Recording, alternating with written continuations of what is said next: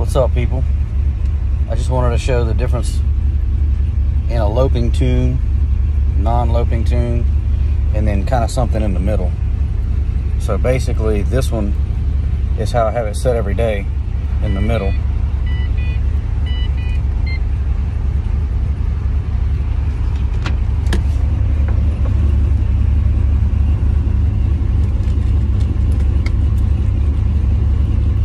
And I'll open the cutout.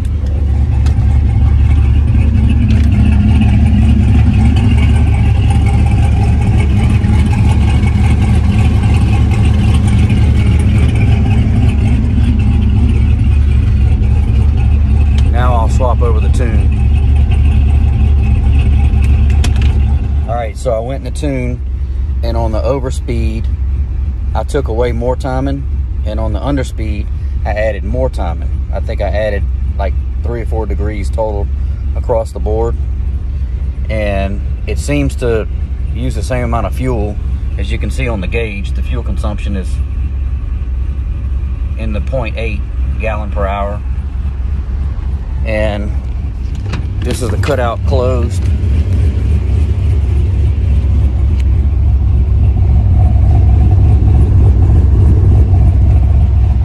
And then with the cutout open, it's a lot more pronounced.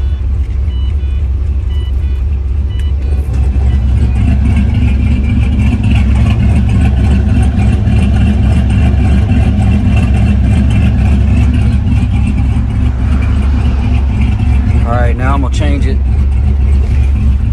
and smooth it out. Alright, here it is once again. I made some more changes. Smooth the idle out some. You can see the fuel consumption is pretty much the same as it was before. Doesn't really make a difference in any of that. Changing it.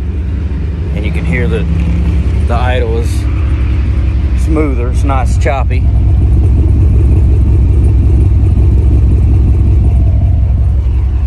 And then I'll go ahead and I'll open the cutout.